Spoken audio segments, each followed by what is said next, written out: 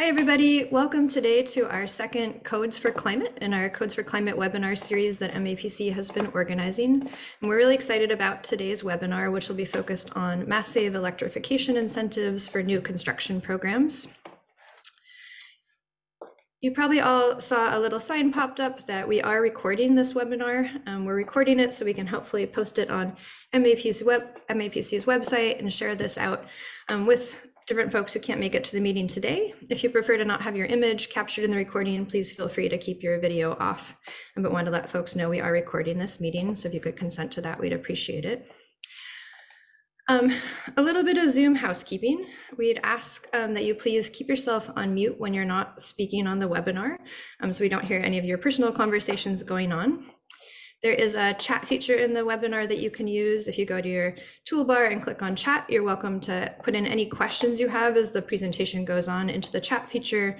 Or if you're having any issues with some Zoom technical issues, feel free to put those in the chat and our team can help you with that.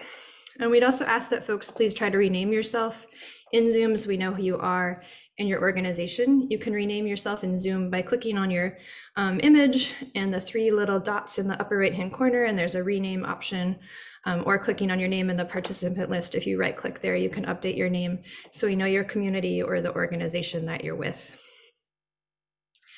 I should also say hello, my name is Julie Curdy. I'm the director of the Clean Energy team at the Metropolitan Area Planning Council, and I'll be your host for today's webinar. And we had a few introductory polls we wanted to jump into at the start, so my colleague Sasha will pull those up in just a moment.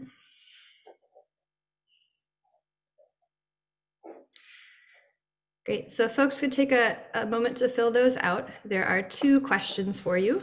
The first is asking you about your affiliation today, what brings you here, just to help our speakers know and tailor their presentations. And then the second is just trying to get a sense of some of your familiarity with Mass Save's new construction programs.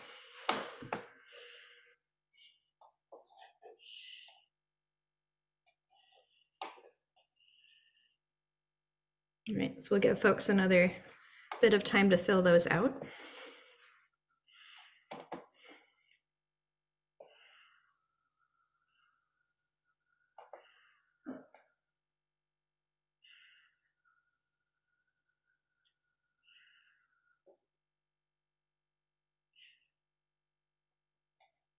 Okay.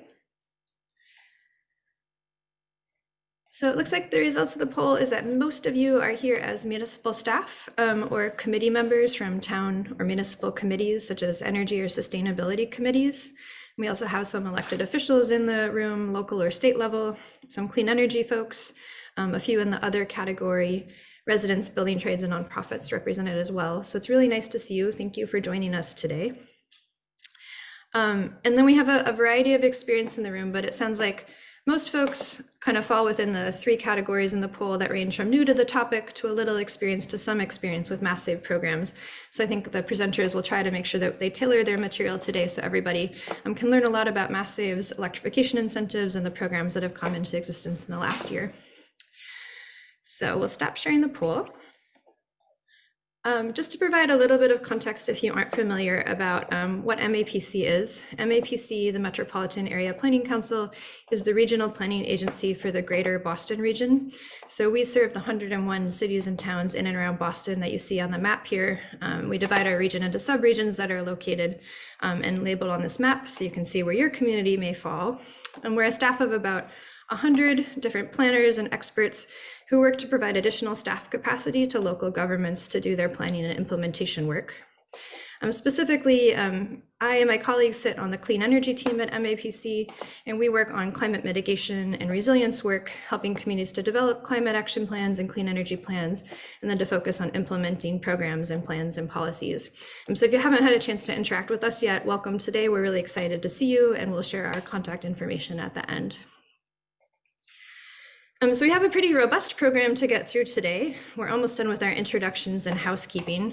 Then we'll jump into a presentation on the commercial new construction programs, move into electric vehicle incentive programs, and then we'll hear an example from the Acton-Boxborough Regional School District of how they've used some of those commercial and EV incentive programs that you'll hear about. Then we'll shift gears and talk about residential new construction programs, both for single family and multifamily housing. And we'll hear of another example from the nonprofit group POA that builds affordable housing. And they'll talk about a project they've constructed in Brewster Woods on the Cape as another example of how to use some of the residential incentive programs. At the end, we'll have at least 20 minutes for Q&A from the audience. We'll be taking questions from the chat, and some of my colleagues will be gathering and organizing all of those as we go. So if you have questions while presenters are speaking, feel free to put those in the chat as we go, and we'll organize those and try to get through as many as we can during the Q&A session. And then we'll also try to answer as many as we can in the chat as we go. And if there's any we don't get to at the end, we'll try our best to see if we can circle back and answer those for folks afterwards. We do have copies of all the slides that we'll be able to send out to the presenters, to the participants afterwards, along with a copy of the recording of the meeting. And then we'll also post all of this information on our website. So don't worry if you miss something, you'll be able to access it later as well. So I'm gonna share a new set of slides in just a moment, but first I want to introduce our next speakers. So our first speakers for today will be Kim Cullinane. She currently supervises Eversource's tri-state residential and commercial new construction energy efficiency team, and she is the instigator of today's webinar, so thank you, Kim. Kim has worked in the field of energy efficient and sustainable building since 2002, so brings a wealth of experience today. She's been a net zero program development lead for Mass Save and for Energize Connecticut, and a thought leader in the decarbonized building space. And then our other speaker talking about commercial new construction programs will be Denise Rouleau. She is National Grid's Massachusetts Commercial New Construction Program Manager. She has over 25 years of experience in the energy efficiency and clean energy fields. She's worked on program strategy, evaluation, and implementation at all levels of government and in the utility space, and has developed and deployed innovative energy efficiency programs. So I will pull up their slides and they will take it away with that presentation. Here we go. Thank you, Julie. Appreciate that. So I want to start by saying that thank you again to MAPC for hosting us today. We really appreciate this opportunity to talk to all of you. What we're going to be doing for the rest of the session today is talking about the various new construction, commercial new construction, residential new construction, electric vehicle programming that is available.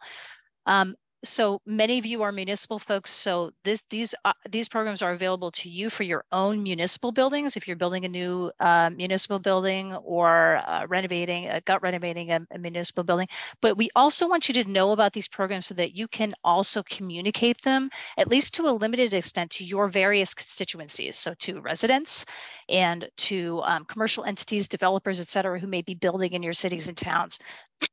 We have our contact information in here. We want you to reach out to us, but it's helpful if you all are just ambassadors for us, then you can bring this value to your constituencies. So I just want to say that up front. So Denise and I are going to talk about commercial new construction first. We're going to move into some of the other subject areas after that. I want to just mention at the top, we are Mass Save. So I work for Eversource. Denise works for National Grid. We are the entities of Mass Save. So Eversource, National Grid, Liberty Utilities, Berkshire Gas, Cape Light Compact. When you're reaching out to Mass Save, you're reaching out to one of those entities there. This is the commercial new construction program I'm going to talk about. We also do major gut renovations as part of this. So any non-multifamily, non-residential, commercial new construction, major renovation will go through the participation pathways that we offer. And so just big picture for people who don't know, Mass Save exists to help our ratepayers, our customers, reduce energy and reduce carbon. So that's what we do. That's our jobs. That's what we do every day. And so we have money at our disposal that we can use to buy down the incremental costs of more expensive, higher efficient and lower carbon equipment and systems that can go into buildings.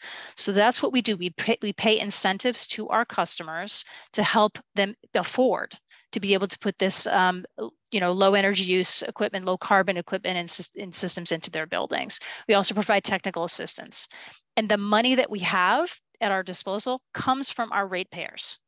So our ratepayers being our customers, so anyone who pays a retail bill in our service territory is paying by statute, by state requirement, into a fund that these entities on screen pay back to our customers in the form of these programs that we're going to talk about. So I just wanted people to understand kind of the big picture of what we're doing here. Okay, next slide. Okay, so we're going to talk, I'm going to go kind of quickly because we have a lot of content for today, but I'm going to give a little bit of information about the kind of big picture regulatory, legislative, policy, context that we're all operating in. Then we're going to talk about the emphasis of the commercial new construction program, how to participate, the value we add. Next slide.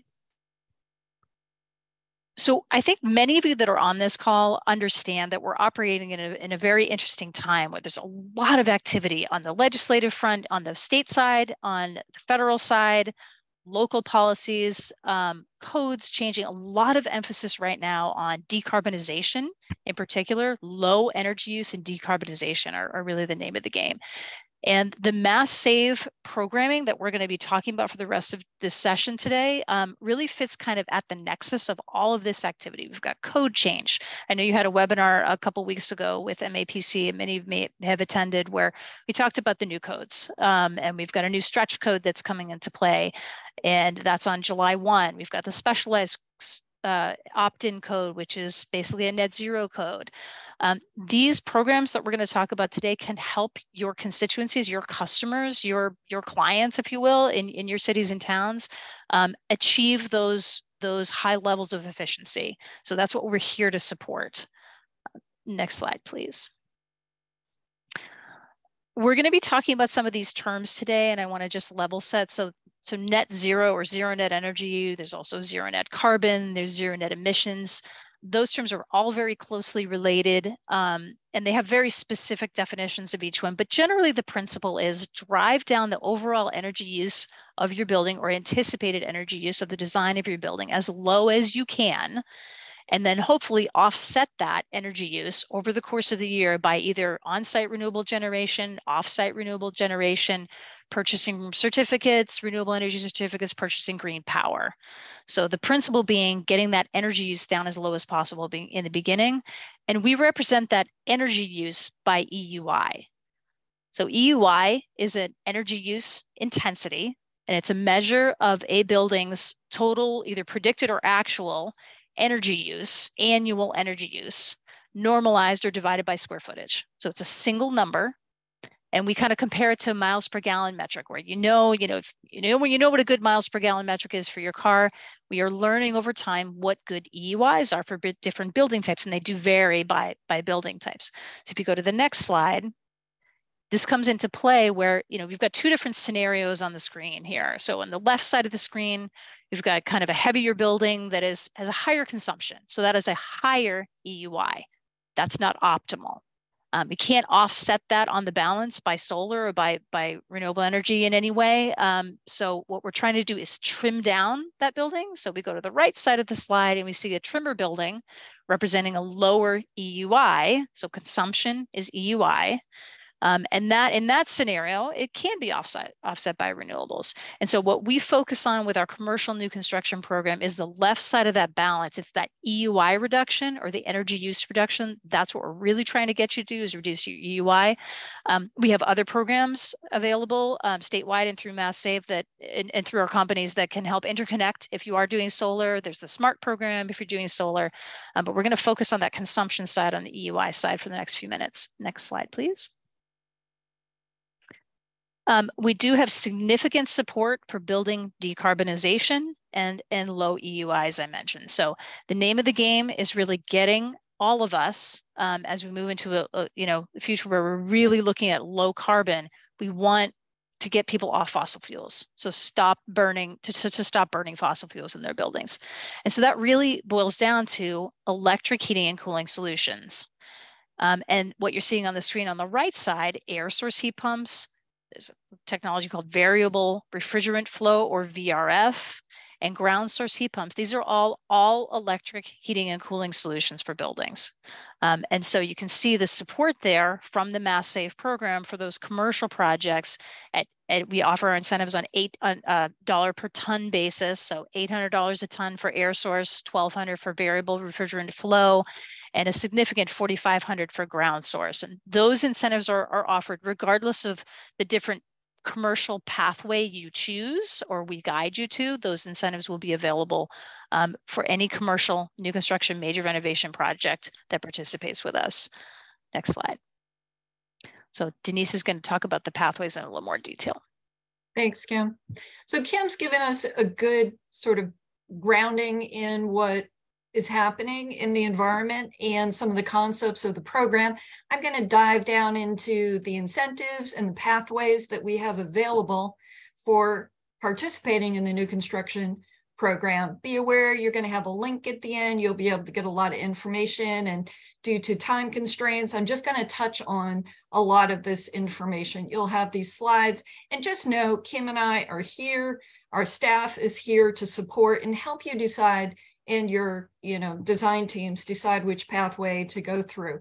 The first path is our net zero and low EUI buildings pathway.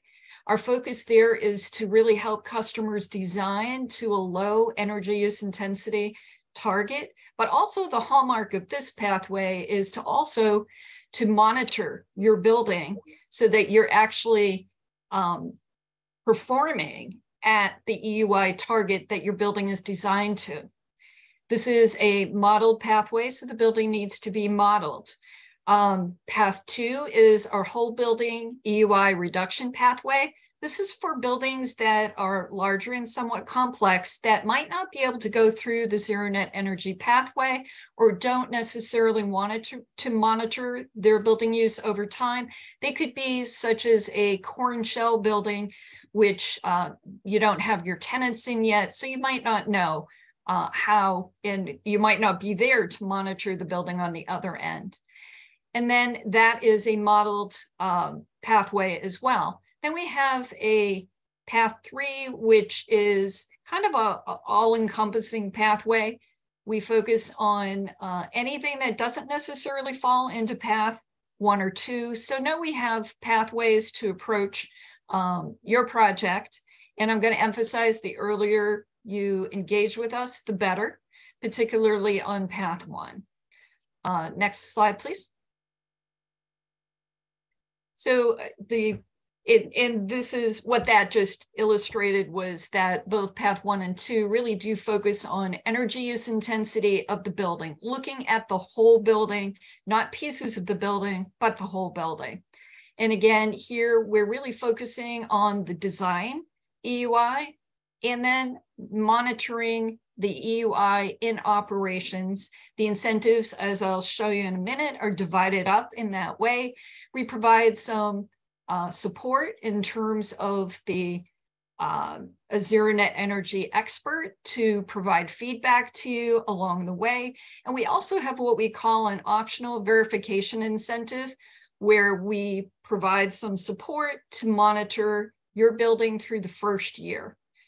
And next, please. So I'll touch on the incentives, and here you'll see that we pay for both path 1 and 2 on a dollar amount per square foot basis. We do that because we think it's easier for our customers to be able to figure out really what is at stake in terms of the incentives. Here you'll see that we have 2 tiers. Tier 1 is for a lower EUI. And if you can't quite meet that lower EUI, we have a tier 2, which you might not get as much incentive, but the EUI is a little higher. The heat pump incentives are applicable through all 3 pathways. Here you'll see that we sort of add those together, and they are paid at the end of construction and verification of the project. And then after you've reached your steady state of your building, we monitor, the customer will monitor for 1 year period of time, 12 months, provide the data back to the utility. We will weather normalize it and then determine whether you've actually achieved the EUI that you were designing to in operations. And if so, we'll pay an additional $1.50 a square foot. We also have a certification stipend, which we would pay if a customer is interested in certifying their building to be zero net energy. Next, please. Here's just a really high level understanding of, we have a lot of incentives that are at stake now. We have increased the incentives, particularly for path 1, and the heat pump incentives are really rich.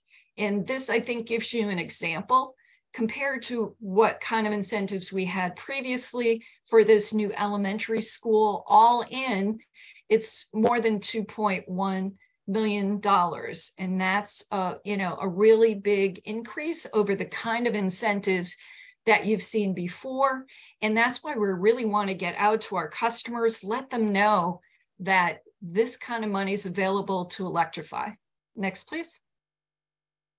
Our path 2 is for focusing on EUI. Again, the only difference here is you're not monitoring the building on the other end. We provide some technical assistance, and the optional verification incentive is available here as well. Next, please.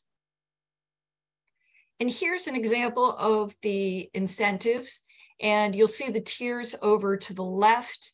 The basic understanding here is that the lower the EUI, the higher the energy incentive that you'll achieve.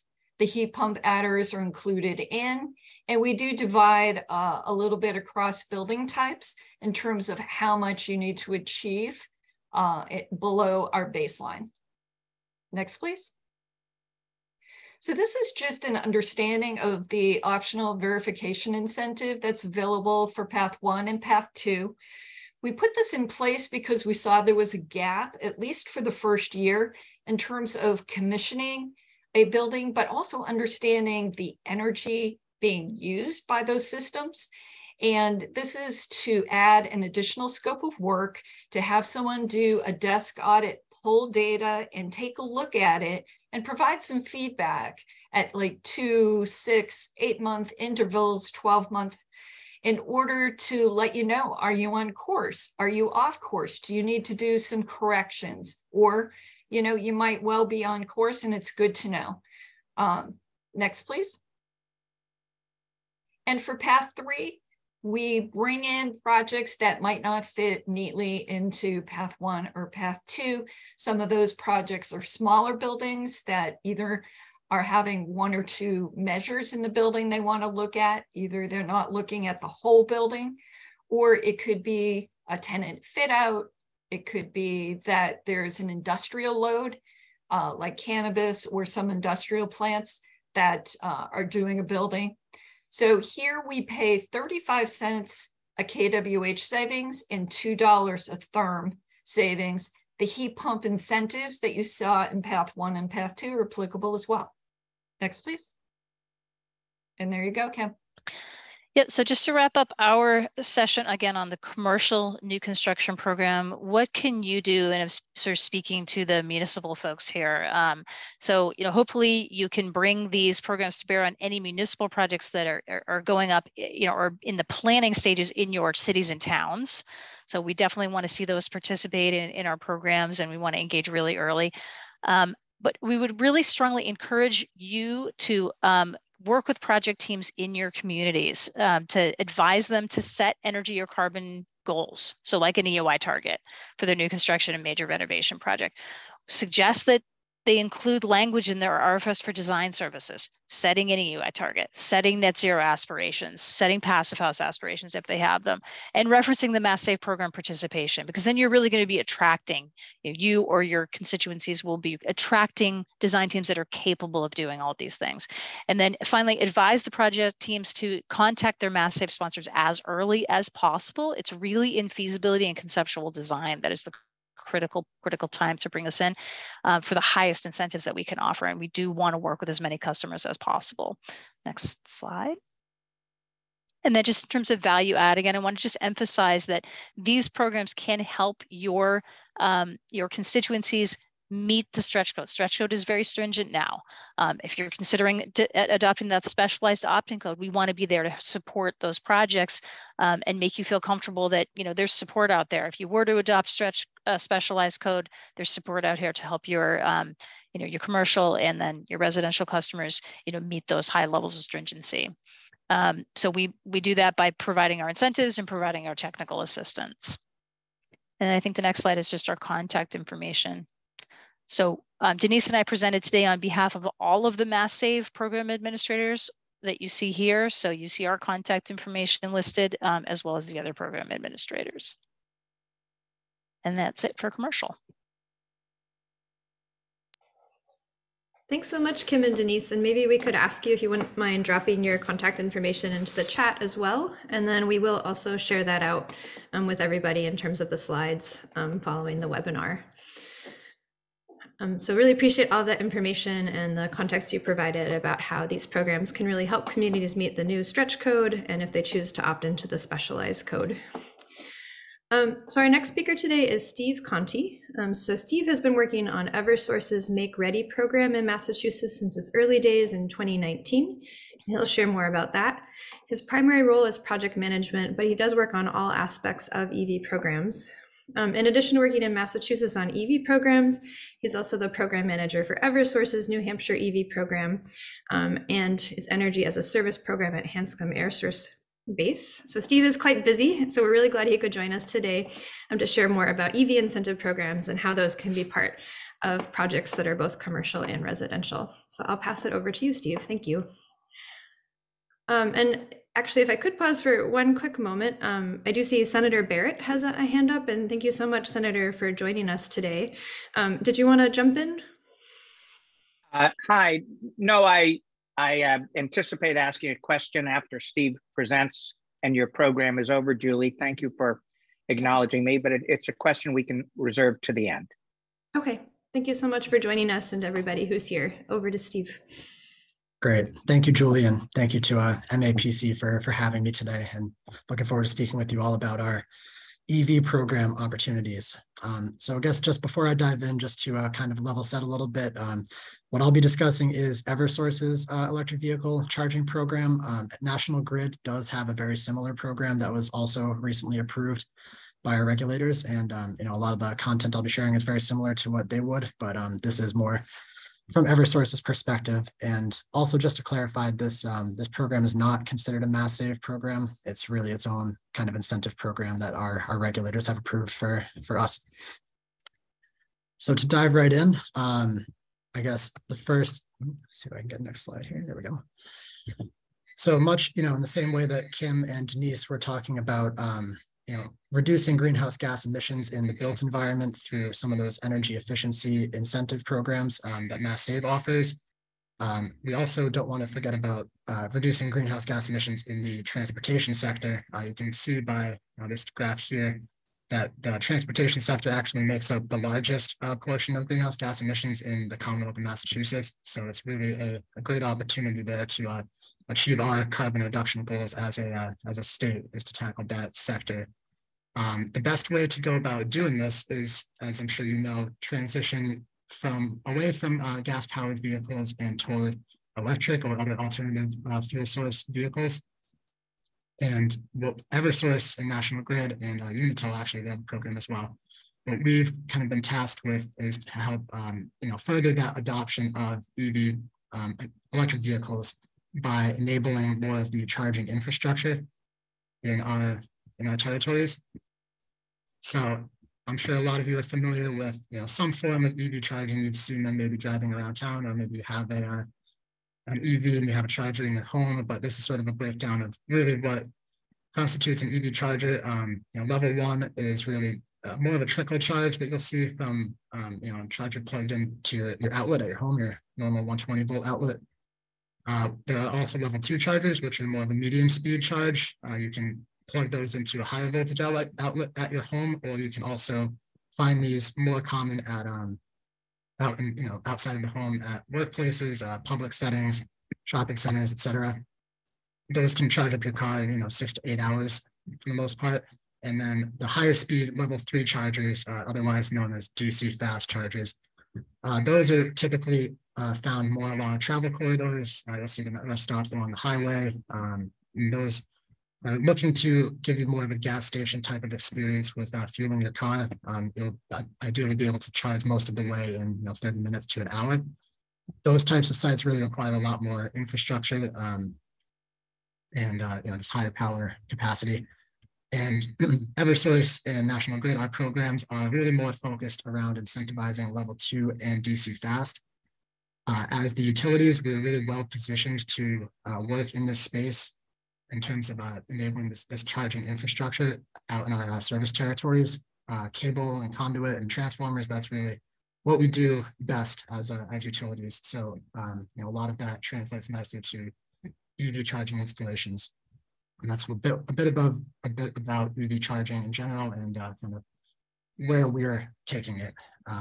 So our regulators approved for us an EV program back in 2018. This was our phase 1 program, and we had a lot of success over the last 5 years. We spent $55 million across our territory, and we're able to cover 100% of the cost of infrastructure at approved charging sites, as well as the charging stations themselves and environmental justice communities. Quite a few charging sites were completed, and have a lot of charging ports to show for it that are currently being used. And you can really see the concentration there around the Metro Boston area. That is definitely where we see the most activity. So I'm sure many of you have possibly seen some of the stations we've installed or participated yourselves, and hopefully we'll see a few more as we move ahead with phase 2. So phase 2 of our EV program, we had actually filed back in 2021, and it took our regulators a little bit of time to get back to us on the approval, but we did receive the approval for the program just before the new year, a couple of months ago. And that the program that was approved is $188 million over the next 4 years through 2026 to spend on many different charging incentive programs throughout our territory. So the biggest one is going to be the commercial program. This is really a continuation of the make-ready incentives that we had in phase 1. We're also going to have EV charging rebates for the chargers themselves outside of environmental justice communities, which I'll show in a little bit, but that's a new addition. Another new program segment is the residential program, which I'm sure many of you would like to discuss with some of your constituents or other neighbors in your communities. But we'll now have an opportunity to offer rebates for the purchase of home chargers. That website and the application process is currently being stood up and should be available soon. Some other new incentive opportunities are in the fleet charging space. We previously didn't have anything for fleet vehicles, but now we can fortunately offer make-ready and charging station rebates. And we also have a couple of pilot programs, such as a medium heavy duty public fleet charging program and a fast charging hub program for environmental justice communities. So the commercial program, which I mentioned, is really the biggest part of our phase 2. You can kind of see here, it's a bit wordy, but this is the best breakdown for some of the incentives we can offer. I don't know if you can see my mouse, but I'm highlighting on the kind of the far right. The make-ready rebates are really what we've been doing the last 4 years, and we can cover up to 100% of the cost of all the infrastructure for charging sites across public workspace, fleets, and multi-unit dwellings. A new requirement, though, is that for that rebate, you have to apply for the Mass EVIP program or any other federal or state grant programs for charging stations or infrastructure. And then kind of the more tiered breakdown of rebates here in the middle, the EV charging station rebates. As I mentioned, these are a bit new for us outside of environmental justice communities. So it's definitely going to be helpful for customers to be able to pay for those charging stations. But we do have a higher rebate level for folks who are in those EJCs, with the highest level being allocated towards folks that are in an EJC that meets the income criteria specifically. And you can kind of see how it breaks down among fleets as well as multi-unit dwellings and some different eligibility requirements. The biggest ones being for EV charging rebates in public workspace. They do have to be at publicly accessible sites. For fleets, we can only offer charging station rebates for public fleets only. So, municipal fleets would qualify, state agency fleet vehicles. And then for multi-unit dwellings, we can only offer rebates kind of across the board, actually, for charging at non-deeded or assigned parking spaces. And kind of just a breakdown of the ownership model, we'll pay for all the infrastructure in most cases, and we'll end up owning all of the infrastructure up to the meter. And then the customer would then own infrastructure, including the charging stations behind the meter. And the customer would be responsible with, ideally with help from our new rebates, to be purchasing the charging stations themselves, whereas the infrastructure, Eversource would hire a contractor to work with you to install that equipment free of charge at your site. And I know that there's a focus on new construction with this conversation in particular. It's more or less the same incentive, except that we are allowing our site hosts to use their own contractor as opposed to us bringing an EV contractor on board. This way, you don't have too many cooks in the kitchen. You can continue working with the contractor who's already building the rest of your development. We're happy to assist with the design, however, if needed, and it's still kind of being ironed out, but we will have more of a set prescriptive rebate available for the make ready. It'll be a certain dollar amount per charging port that you install. And then the rebates for the charging stations would follow that same tiered structure as I had shown on the last slide for retrofit. And just a quick snapshot of our residential program. Although I'm sure the majority of you will be participating in commercial, you might want to just discuss the residential offerings with your neighbors in the community. We are able to offer greater incentives. I'm not going to read through each of these here, but greater incentives for folks who are enrolled in a low income rate. If you're already on that rate, or you'd like to be on that rate as part of your residential account with Eversource, you'd be eligible for kind of greater incentives on the charging stations, or the charging station that you install at your home, as well as any wiring upgrades that need to happen to make the charging stations operational. So you can kind of see the breakdown there. And like I said, we're in the process of standing up this new program offering, and the application portal online and everything like that. So more to come there, but hopefully in the next month or so, we should be able to start accepting applications. And just to clarify here, multi-unit dwellings, properties with 5 or more units, they would fall more under our commercial program, and we do have specifically incentive amounts for MUDs. But this is really for 1 to 4 unit small residential. And for eligibility, we would just ask that the homeowner or the renter purchase a charging station that's on our qualified products list, submit to us the costs related, and we'll be able to provide the incentive that way through our our rebate processing portal. And we do require that anybody who participates in this program also enroll in our managed charging in order to receive the incentive. So that is sort of a separate program of Eversource's in our demand response group, where they are able to manage the charging output at your stations to reduce that output during peak demand events on the grid. And I think that should hopefully be about 10 minutes. I don't look at the clock, but if you have any further questions, feel free to reach out to myself. My email is right there, or we have a general email inbox for the commercial program, and we have a new email from Clear Result for the residential program as well.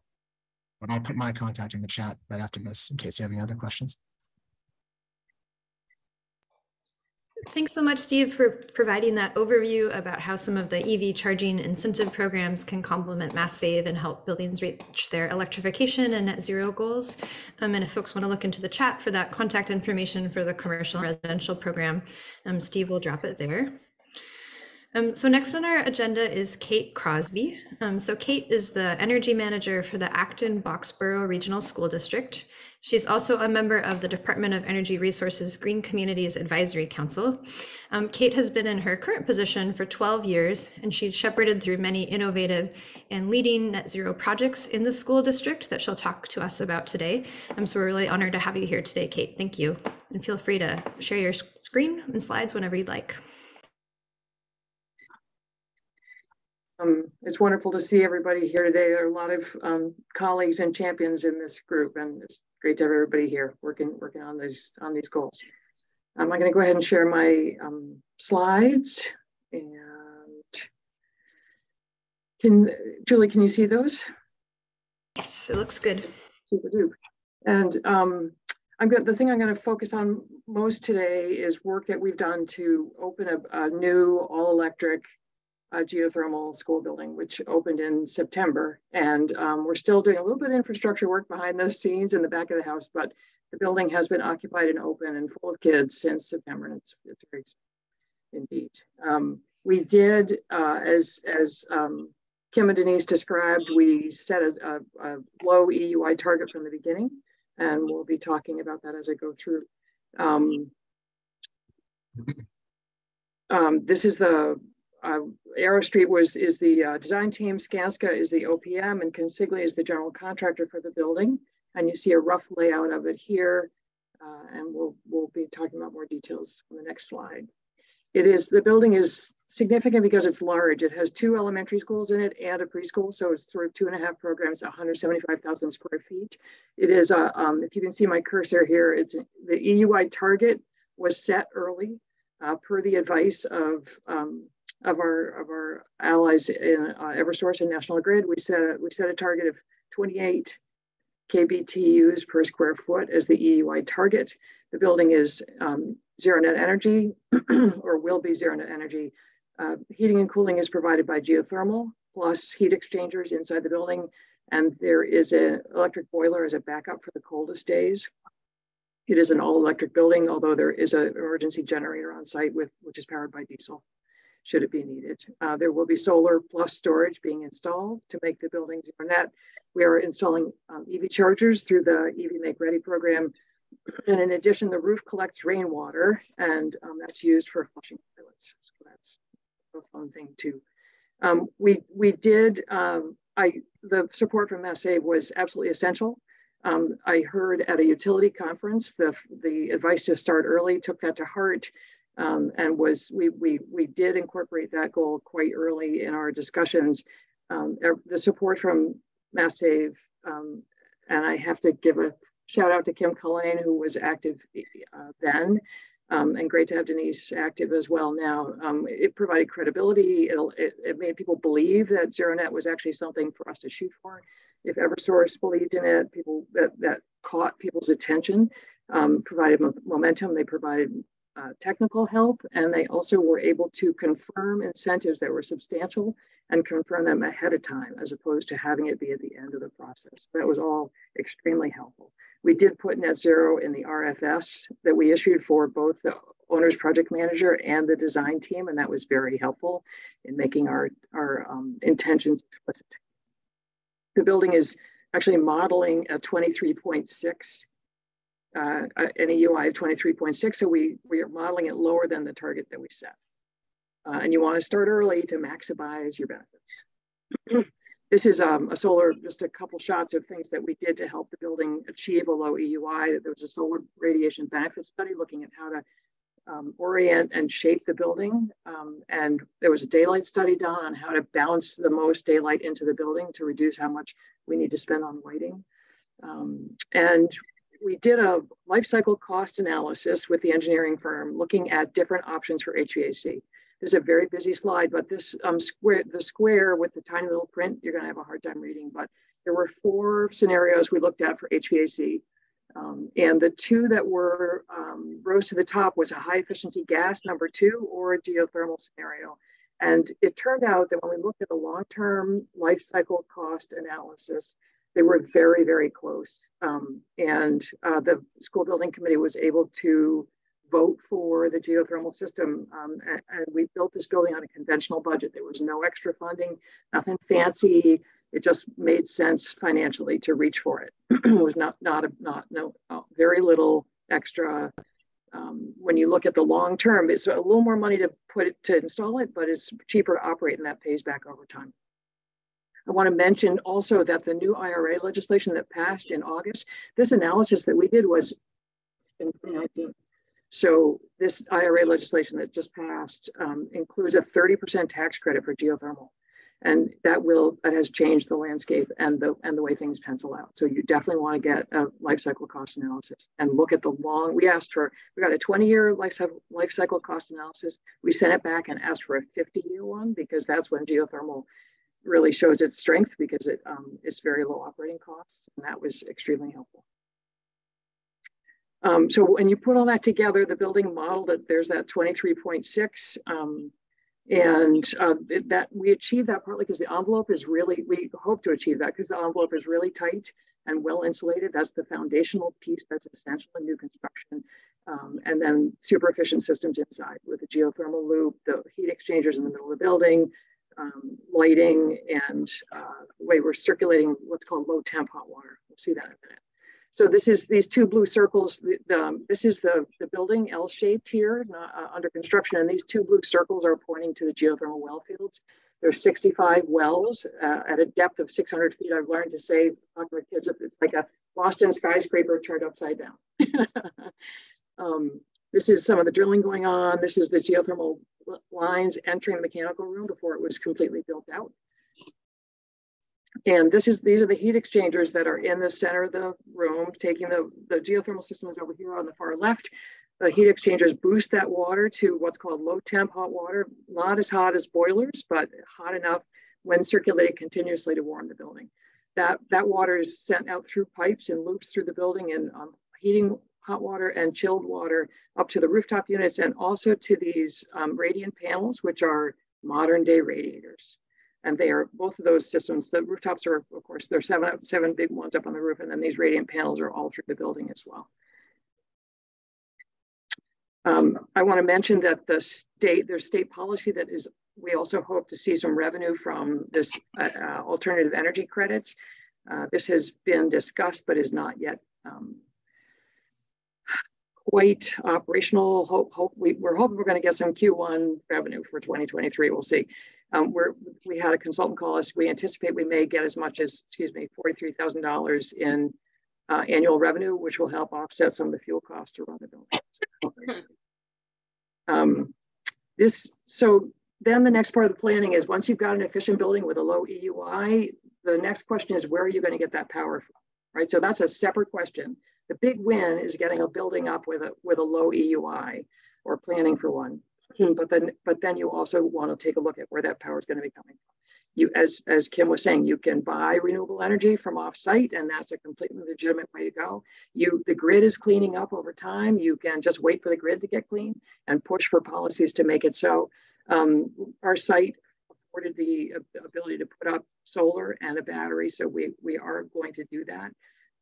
There are going to be a lot of panels on the roof, solar on the roof, and then also a lot of solar on parking and a battery over here, which is 1 megawatt, 2 megawatt hours. That battery will help to decrease the cost of the electricity. It will also help to stabilize the grid. It will also help to reduce peaks and reduce carbon, reduce carbon on the grid as well. So we're thrilled to have it there. I want to also shift for a minute and talk about our existing buildings. We took a look at our high school, which has 11 rooftop units that need to be replaced. And we did another life cycle cost analysis looking at those. And in fact, putting in electric replacements for these gas-fired rooftop units is a much better deal than replacing them with gas. So the EUI drops from 71 to 37, cut in half almost. The gas goes to 0, as you would expect. And we were able to do this study with a meta grant from DOER, I'd like to mention. And then here's the combined utility cost. So the new system, the all electric system will have a lower energy cost than putting in gas. And that's because of the super efficiency of these new all electric units. So the extra cost to install them pays back in 2 years, and then we will earn $2,800,000 over the 20-year life cycle that this study looks at by going all electric. Really astonishing and wonderful. I want to mention too that real quick that back one more, that down here at the bottom, there is a $900,000 utility incentive that is not even reflected in the numbers. So it's already a good deal to go electric, and it's a screaming deal with this $900,000 utility incentive from MassSave. So very exciting. Okay, and in addition, we wanted to look at our entire portfolio. And so we were able to collaborate with the town of Acton and get a $70,000 grant through the Municipal Vulnerability Preparedness program, and looked at electrification timeline and plan for 7 key municipal buildings. There's a link at the bottom for taking a look at that study. And that's also very exciting work. I had to just show this slide. This is the guys who did the study. This is my favorite slide that they shared with us. There's an old-fashioned radiator. This is a chapel at Carleton, and they replaced it with a radiant panel. So that's a low temp hot water radiant panel, just like what's in the boardwalk, in our new boardwalk building. I want to also mention real quick that electricity prices are the way to go for municipalities, because the electricity is more stable, less inflation, less volatility over time. This slide right here, and there are a couple links down here with studies looking at this. This figure 5, that dark blue line that runs through the middle is electricity pricing over decades. And these big swings is what's happening with natural gas. So the place to be for municipalities is with electricity. It's the most highly regulated fuel there is, and the price is stable and not prone to inflation, unlike fossil fuels. And we also have another battery on our main campus, which is providing $70,000 annual revenue to the district for hosting it. And I had to put the batteries on wheels here. The electric school bus is coming in, which we're working hard on, like a lot of other school districts, hoping to figure out how to get there. And we need, as public entities, to be operating in line with the state and state goals. We are stewards of public buildings, and we need to figure out how to get our portfolio to a low carbon economy. That's it. Thank you very much. Thank you much, Kate, for sharing that real world example and all the great work you've been doing in Acton, Boxborough. And we also appreciate you touching on existing buildings and some of the challenges of retrofits there and the opportunities as well. We do have a question at the end of the webinar for everybody to see if there's interest in covering incentive programs for existing buildings as well, which we can also look to.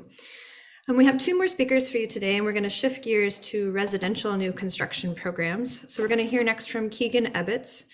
Keegan has 12 years of experience working in the Massachusetts residential energy efficiency sector. He is currently the program manager for MassSave residential new construction programs with ICF. In this role, he works closely with the Massachusetts program administrators and also participates with participating HERS rating companies and residential buildings and developers. He oversees and implements the new construction incentives and the workforce development programs. So he's going to cover single and multifamily programs today, and then we'll have one more speaker who can provide an example of a local project. So over to you, Keegan. Thank you. Thanks, Julie. Yeah, and can you hear me okay and see my screen? Yes. Great.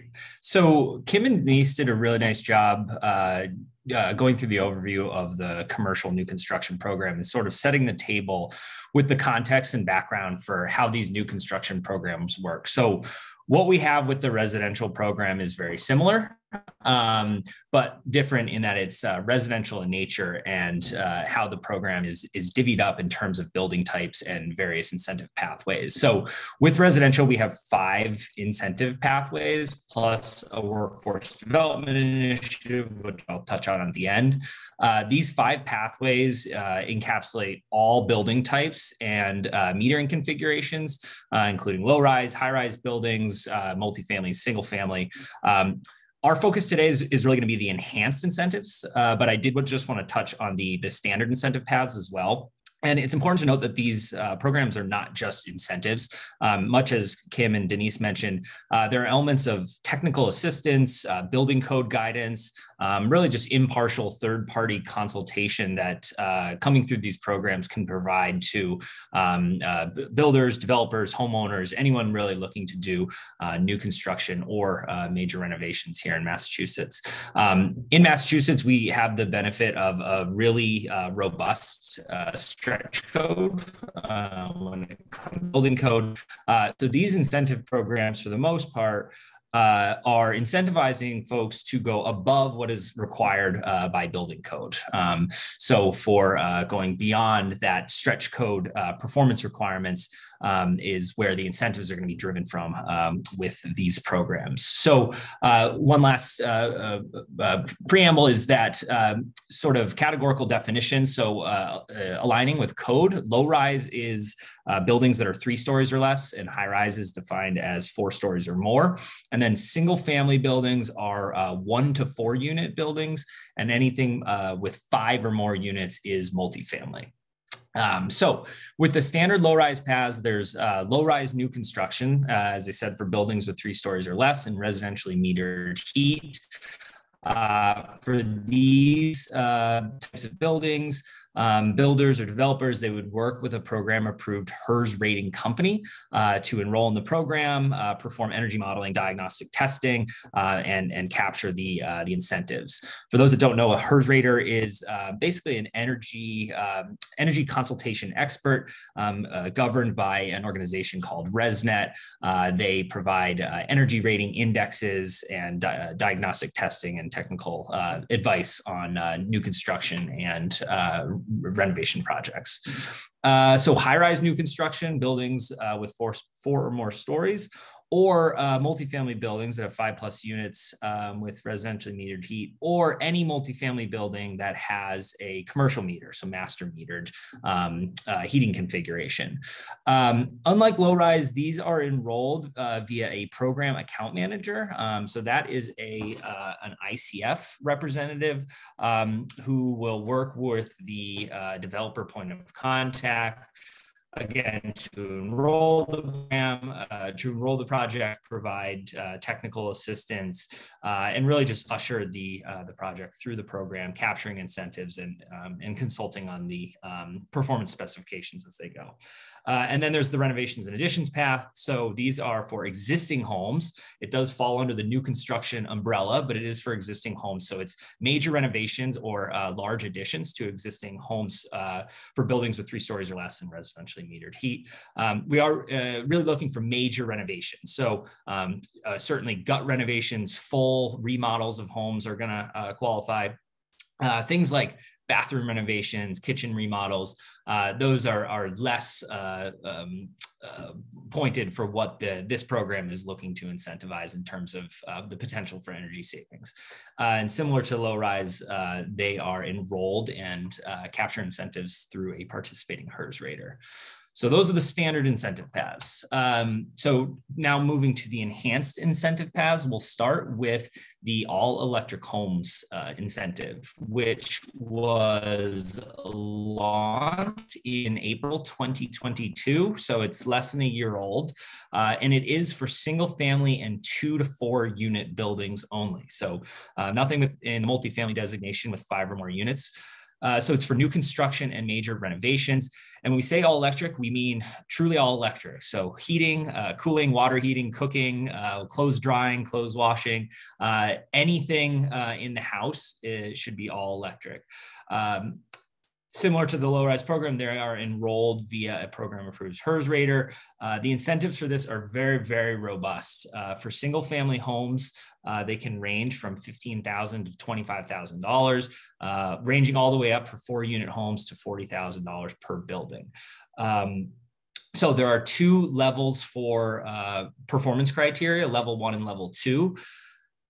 These are in alignment with the latest version of the stretch code that launched in January of this year. So level 2 really starts to get towards passive house levels of building performance, and level 1 is aligning with the most recent version of the stretch code. So when we're talking about the HERS index, we're looking at indexes of 45 for level 1 and 35 for level 2, and then we're requiring all electric, high performance all electric equipment for space heating, water heating, cookware, really low infiltration rates. So these buildings are pretty airtight. There's not a lot of leakage or air infiltration. And because of that, we do require mechanical ventilation, balanced. So there's intake and outtake. Continuous insulation is optional for level 1, but required for level 2. So that does mean when we say continuous, we're talking about slab edge, foundation, exterior walls, roof assembly. So the whole building envelope has a continuous insulation level. Again, that really aligns with passive house levels. And then lastly, electric vehicle ready. They don't need to actually install the charger to qualify for these incentives, but they do need to be equipped with all the infrastructure, all the wiring, in order for a charger to simply be installed easily post-construction. So just looking at the numbers to date, again, this launched in April 2022. We have 287 units enrolled in the program, and we have already had over 130 complete. The vast majority of those were level 1, 114, and obviously less in level 2, which is to be expected since it's such a significant level of performance, but we're certainly getting there. 17 units completed with level 2 so far. So shifting to passive house. So now this is for multifamily buildings. So 5 units or more, new construction, seeking passive house certification through either PHI or FIAS, which are the 2 passive house governing bodies that operate here in the United States. Enrollment is via a program account manager. Again, that is an ICF representative who's going to work with the developer. All of our account managers are certified passive house consultants. Part of this process is the development team will have an energy charrette with the account manager where they bring together the MEP, the architect, the builder, the developer, to have a charrette discussion around the feasibility and the design for these buildings. Technical assistance is offered during this process as well. And the incentives are broken down in a really creative way so that there are pre-construction and post-construction incentives available to the developers to really alleviate some of the burden of pursuing passive house, which really is sort of the gold standard when it comes to building performance here in the United States. So there are incentives for feasibility studies. So if a developer is even just interested in saying, hey, is this even possible for our building? The program will incentivize them up to 100% of the feasibility study costs, up to a max of $5,000. Pre-construction energy modeling, there's incentives available for that. And then pre-certification with either PHI or FIAS is incentivized as well. And then when the building completes, there are post-construction certification incentives. And then for really high performing buildings, there's the net performance bonus, which if they achieve a certain level of savings above our program baseline, they get incentives on top of what they would have earned through the pre-certification and the final certification. So this program, Passive House Multifamily Incentive Program, launched in officially in kind of late 2019, but we kind of use 2020 as the real kicking off point. And since then, we have seen just a tremendous reception in the market in terms of interest in this program, enrollments, and actually completion so far. So we have 3 buildings that have completed through the Passive House Incentive path here, representing almost 200 units. And right now we have 165 projects that are enrolled pursuing Passive House incentives. So those projects are over the course of the next few years, all the way up to 2027 and 2028. There are significant lead times on these buildings. Some of these we're talking about 10, 15, even 20-story buildings, hundreds of units in some of these buildings that are pursuing Passive House certification. So it was really a significant uptick that we've seen in terms of the reception in the market. Really, actually, outperformed some of our expectations with it. So it's been really great, and the feedback has been very, very positive. So I think I'll move to the contact us page, but that segues into our next speaker, Nate, pretty well. So we do have inboxes that you can reach out to us for each individual pathway. That you can reach out with questions or enrollment opportunities. So for low rise and then high rise passive house renovations and additions, there are individual addresses there. And I do just want to plug very quickly the Passive House and All Electric Homes Workforce Development Initiative is a no-cost training initiative that the sponsors of Mass Save have put on, where we offer monthly no-cost webinars trying to train the workforce, so builders, contractors, architects, homeowners, municipal officials, really just kind of getting the word out and building that technical expertise needed to transform the market in this direction and really decarbonize the residential sector in the passive house and all electric homes areas. So if you're not already on our newsletter, I encourage you to go to the Mass Save website and sign up for that so you can be notified of these webinars as they roll out.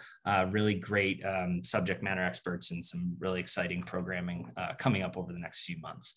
So with that, I will shift to our next slide deck. I don't know what I did on the screen there, but so Nate, I will introduce Nate Dick from Preservation of Affordable Housing.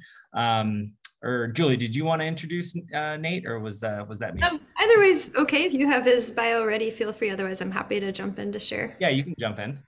Okay, great. So our final speaker today is Nate Dick from Preservation of Affordable Housing, or POA. POA is a nonprofit owner, developer, and operator of affordable housing properties across the United States and based in Boston. They own and manage roughly 13,000 units of affordable housing across 13 different states. Nate has been at POA close to 4 years as an energy manager and oversees energy budgeting, targeting cost-effective discrete energy projects, and offering sustainable design support to organizations. He also has prior experience in utility energy efficiency program management. And we're really excited to have him here today to show an example of how the Mass Save incentives for residential construction can really support affordable housing in our communities, which is another priority for all of us, making sure we have enough affordable and abundant housing in our communities for everyone. So over to you, Nate. Thanks, Julie. Thanks, Keegan. And hello to everyone on the webinar. Thanks for joining today. Like Julie and Keegan mentioned, I work with an organization, Preservation of Affordable Housing. We're based in Massachusetts, and we own and operate many affordable housing locations in the state, regionally, and across most of the eastern United States. So this project is a very special one, and it was facilitated by the Mass Save program and the Passive House Enhanced Incentives that Keegan discussed earlier. This is going to be POA's first passive house project that's going to get completed. We didn't think it would be the first one. We have another project in Mattapan that's 135 unit passive house, striving to be passive house certified. But this one snuck in and completed construction at the end of last year. It's a 30 unit building, 30 unit across 2 buildings down in Brewster, located in the Cape. That specifically needs a lot of affordable housing. You know, the Cape has a lot of seasonal workers, a lot of real estate is starting to get very expensive. So there's a need for housing for affordable residents, like the ones that are going to occupy these units in the future. So 30 units, 7 of those are project-based vouchers that are provided to residents that are going to have a 30% area, under a 30% area median income. Additionally, there's 3 units that are going to be specific for residents with disabilities. Looking at just the total development cost of the project, it's about $450,000 a unit, so it's not inexpensive. The construction hard costs were a little bit less once you sort of take out some of the acquisition and the design. So just, you know, looking at that, it was a $300,000 cost per unit, roughly $240 per square foot. So we have to cobble together a number of different sources to facilitate this project to come to life.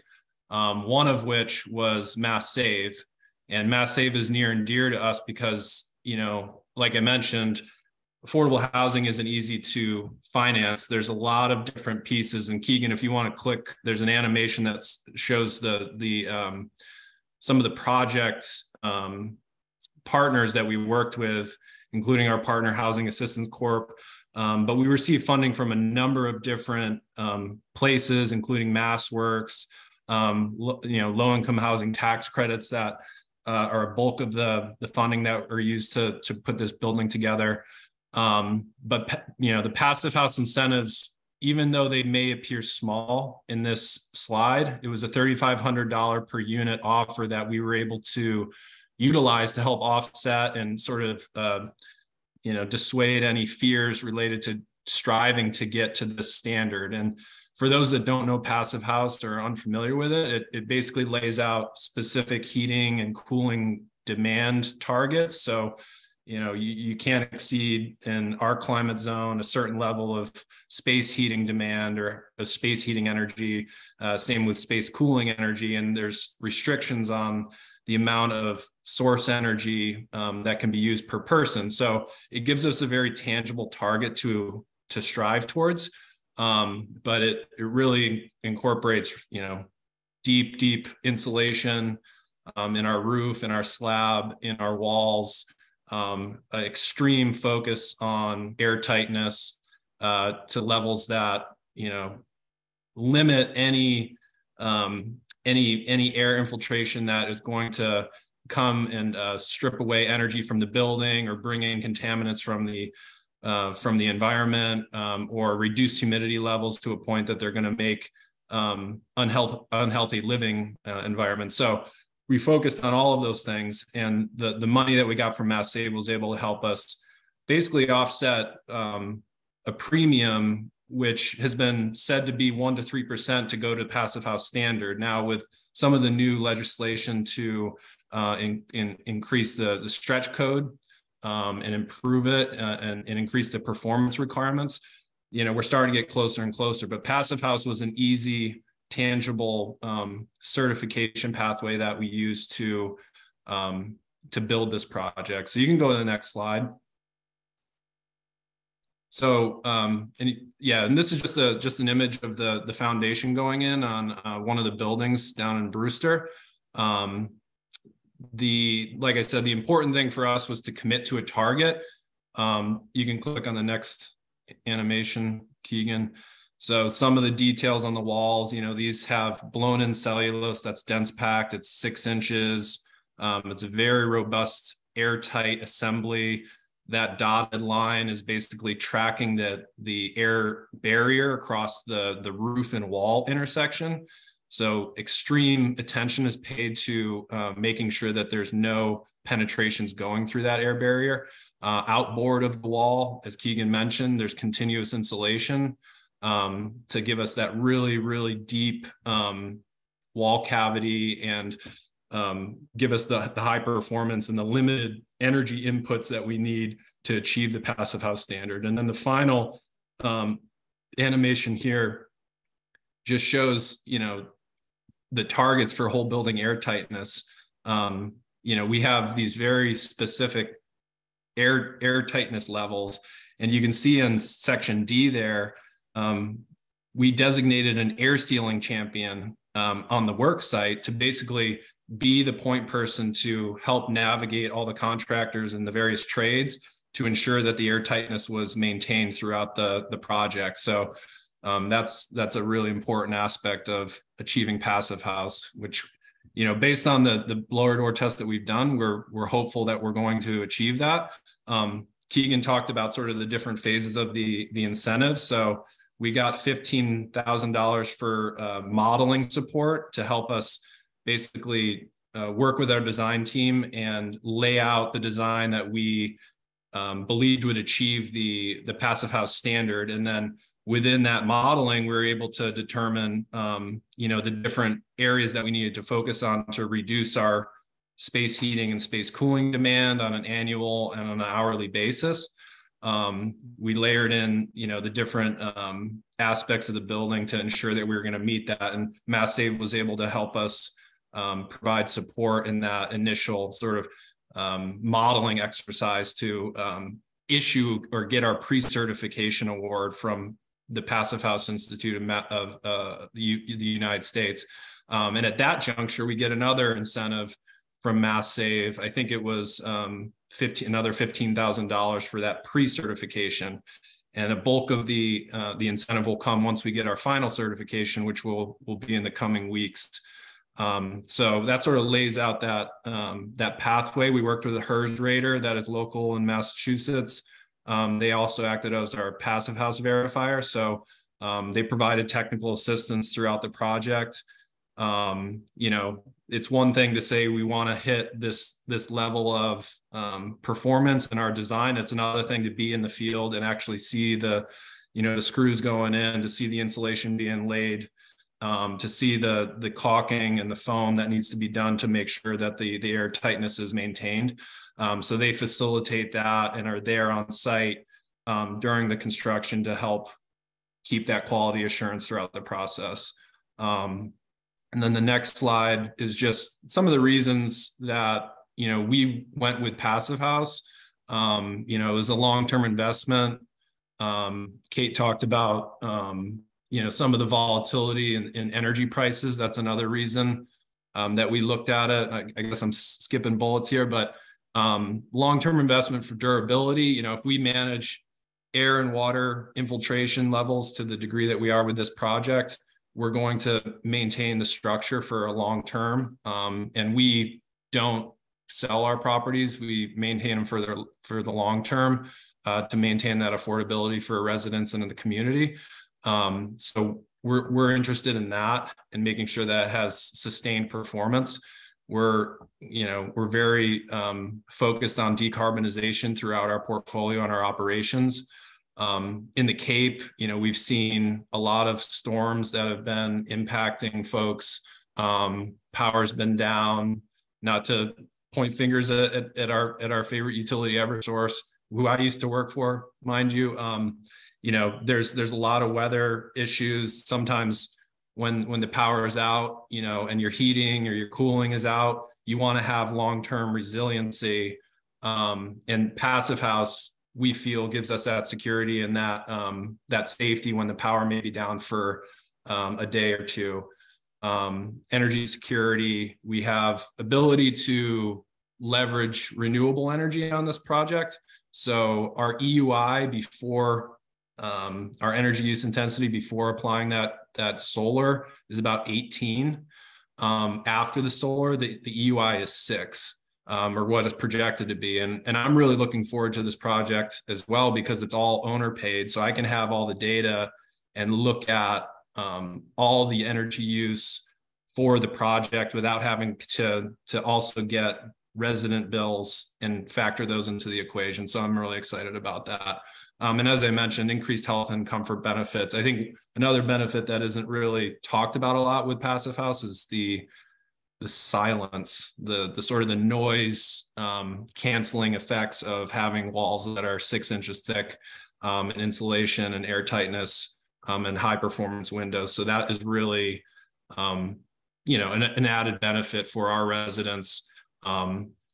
People spend most of their time indoors. This chart in the bottom right, it's from, I think, it's from the Lawrence Berkeley National Lab, and it was about human activity patterns.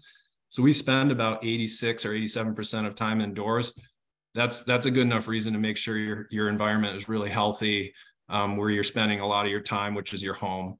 So it's another reason we want to go that way. So we thank Mass Save for all the support that they provided us for this project, and as well as our other partners. If I didn't mention them. So thanks again for letting me join the webinar. Thanks so much, Nate, for sharing that really exciting example of achieving Passive House and affordable housing and all of the interconnections to health and resilience as well that you achieved. Really appreciate that. We're going to shift to Q&A now. So we'll pull up all of our speakers on the spotlight. And I wanted to give the first question over to Senator Barrett. And for those of you who may not know Senator Barrett, he was instrumental in creating and passing the Next Generation Roadmap for Massachusetts climate policy, among other leading climate bills. So we thank you so much for your leadership in this space, Senator. And if you want to jump in with your question, please do. Well, thank you, Julie, and thank you, Brooks. This is a very useful program MAPC is putting on, and I want to thank all the speakers that you have. Just 2 informational questions. One has to do with the EV subsidy that Steve spoke to, Steve Conti.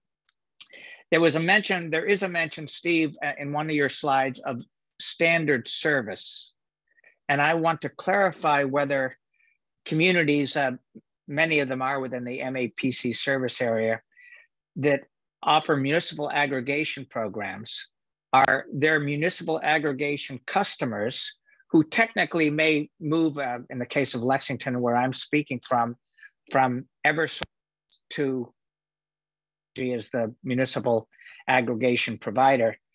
Are all those folks who have moved to municipal aggregation still eligible for the EV home charger incentives?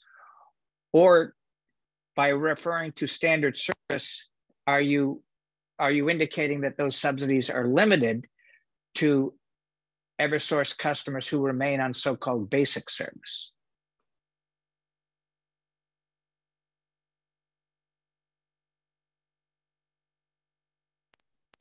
Is Steve still on the call? Steve is on the line. We're having trouble pinning him into the spotlight. But Steve, are you there? I don't know if you had to step away for a moment. You know, he was having some connectivity issues earlier. But we know the answer. People who are in community choice aggregation programs are absolutely eligible to participate. That yes, is completely, as long as you're within within Eversource service territory or National Grid service territory or the other participating utilities, you're eligible. Yeah. Well, thank you, Kate. There was that reference. There is that slide that talks about standard service. So when Steve can connect, I'd like him to reassure us and to confirm what you're saying there. But that certainly makes sense to me. The second question I have is for Kim and Denise. I want to thank them both for being a part of this.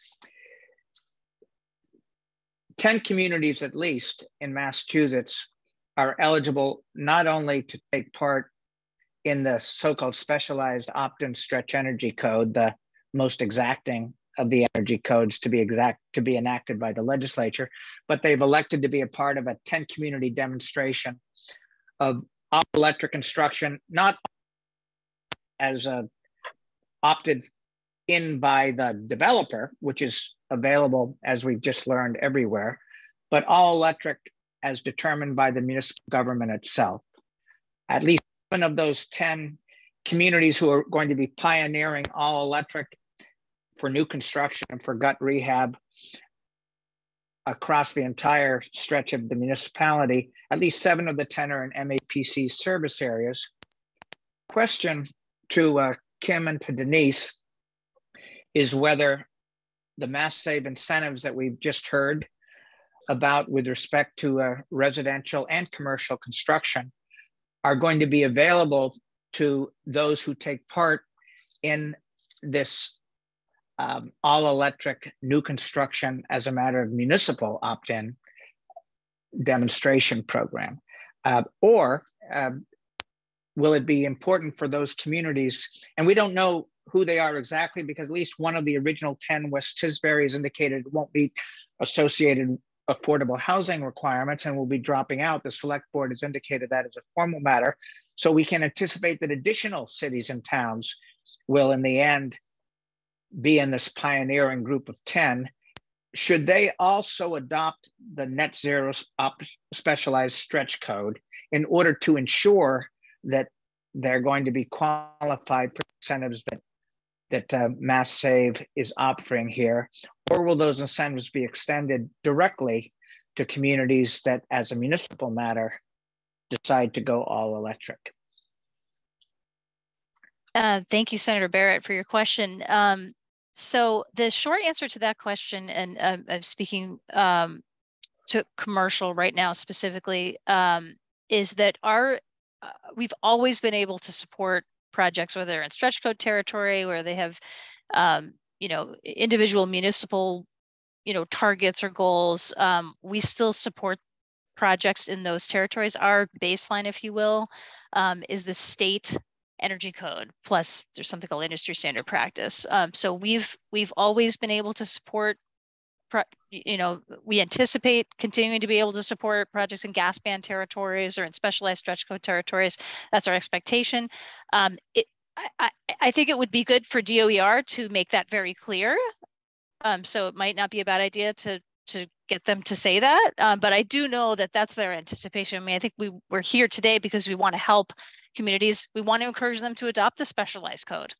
We want them to opt into that. Just to sharpen the, and I appreciate that, just especially, there is a subset of communities that I do invite your attention to, and that these will be communities who are municipal light department communities for their electric power and are going all electric for new construction with respect to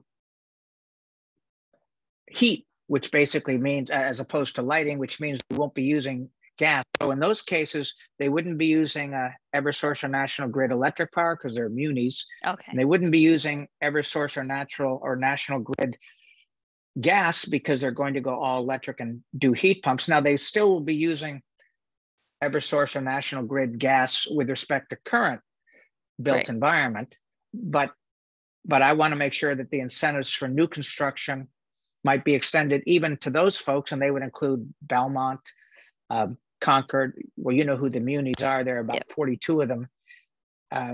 What will happen to that subset, and how can they, since they will have a number of already built structures on natural gas, probably served by Mass Save members, are we going to be able to make sure that new construction incentives will be extended in those cases?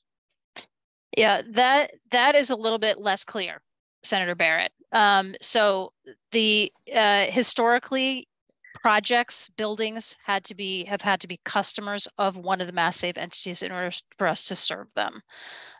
So that is something, the exact scenario that you're describing is something that we are in deep discussions with and are, but right now, that answer is going to be a case-by-case basis. So we will talk to the individual. I appreciate the work you're doing. I noticed that Steve is with us, and I wanted to, Steve, maybe you heard my question? I'm sorry, Senator, I had to step away for a moment. Could you please repeat it? Yeah, no problem. I noticed you had a slide entitled Standard Service. And my question was whether my constituents and the constituents of my colleagues who may now be using municipal aggregation programs to procure their electric power, even though they're in Eversource or National Grid's electric service market otherwise, will still be eligible for the residential EV charger sub. In my case, for example, I and many of my neighbors here in Lexington, Massachusetts, are technically customers now of Constellation because Lexington has a municipal aggregation program using a competitive supplier, Constellation, even though in some sense we're default customers of Eversource. Did that standard service reference that one has to be on basic service and mean that one must not have elected a competitive supplier? Right. For participation in our programs, the site host would have to have an account with Eversource, an electric account. So whether that be a residential account for participation in our residential rebate program or a commercial electric account for those incentives. So specifically, I of course get my bill from Eversource, but it lists Constellation as my supplier. I believe that would be okay. What's that? I believe that would be acceptable. It's just if you're a customer of Eversource, you can participate. So municipal aggregation customers will never be able to get the residential EV charger subsidy, you're saying? I believe so. I'm going to follow up on that, and I can certainly follow up if it's not the case, but I believe so. Hi, Steve. I can jump in. You got that, Mark? Hi, Senator Barrett. Yeah, Mark Rooney. I'm the Energy Efficiency Account Executive for Eversource. Hi, Mark. How are you? And while your municipality may be getting their supply from a different company, they are still getting transmission and distribution from Eversource. So they are still an Eversource customer.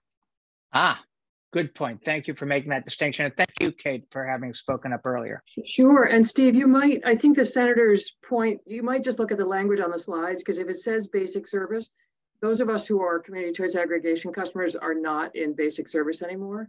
So that may be a little bit confusing. I think that may be what the senator picked up on.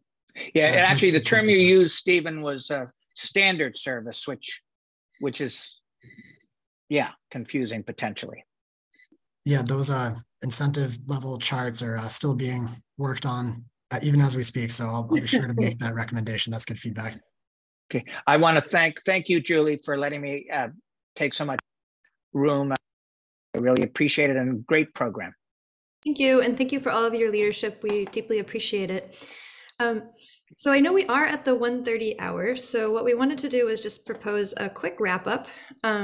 We have 2 webinars upcoming that we want to let everybody know about on March 7th and March 16th. Our webinar on March 7th will be focusing and diving in more into how we can build affordable and sustainable housing. And then our webinar on March 16th will focus on the Energy Efficiency Conservation Block Grant Program. So my colleagues will paste both of those links into the chat. And what we can commit to all of you is that we will email out all of these slides and the contact information for the various Mass Save and EV charging programs that were discussed today. And we also are really fortunate that our speakers were very active in the chat during the webinar and have actually answered many of the questions that have come in. So we will organize them. We already have been organizing them all into a document for all of you with the questions and the answers that we can send out afterwards. I mean, if there are some that haven't been answered, we'll do our best to find the answers to the degree we can and share that out afterwards as well. And then we had a final closing question for folks I'm going to put in the chat. We do want to keep offering programming that's helpful to all of you. So we did want to ask if there's additional information that would be helpful for you to know about Mass Save for your community. For example, we were wondering if it would be helpful if we provide a webinar on programs for existing buildings that are available through Mass Save or other content that might be helpful for you. So if you'd like to add any feedback into the chat about webinars you'd like to see about Mass Save, that would be helpful, or other topics that this discussion rose to you that would be of interest.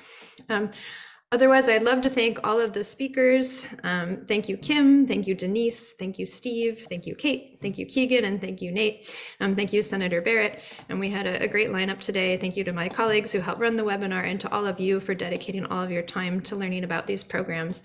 And we hope that this was helpful, and we look forward to being in touch soon. So, thank you. Thank you, everybody. Thank you. Let's see.